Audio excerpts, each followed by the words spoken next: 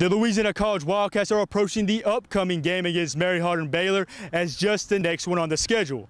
However, the game carries a little more incentive as the winner will have the inside track to the conference title, and for the Cats, it will mean beating the Crew for the first time. They're a great program, obviously, 12 straight years of losses to them. It's time for somebody to step up and ring the bell and get after those Crew. But you know, again, they're you know, it's a short list of people that have beaten them in 12 years, and that's a credit to that organization, credit to their coaches. You know, they're a very established program, but I told the guys it's the most important game because it's the next one on the schedule. The Wildcats control their own destiny, and unseating the top team in the American Southwest Conference will prove to be the toughest challenge the Cats will face all season, and will go a long way in deciding how far they can go. You know, in terms of what you'd like to be able to do postseason, it's very important because these guys are perennial postseason players, and it's always a measuring stick on where you are as a team for that season, because you know that they're going to be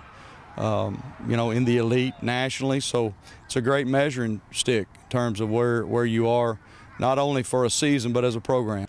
Head coach Dennis Dunn needed to find some consistency on offense, and he challenged his senior running back Ryan Montague to carry the offensive load, and Montague hasn't disappointed as he racked up 508 yards rushing and 5 touchdowns in the last 3 games.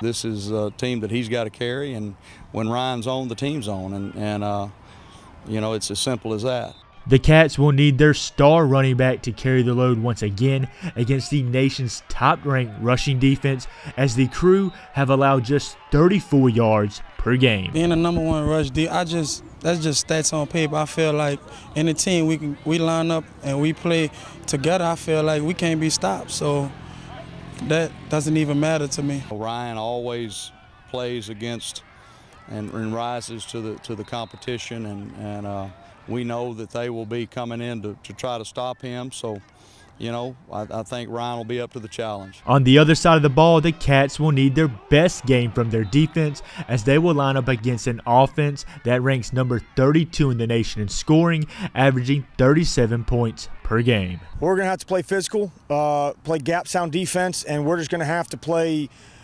60 minutes. It's going to take every single snap. We're going to have to focus in, play the game 8 seconds at a time. Don't matter if they get 20 on one snap. We got to play the next snap. Got to have short memories this game. Got to play great fundamentals, tackle well, and just fly around. Reporting for Wildcats Media, I'm Spencer Chrisman.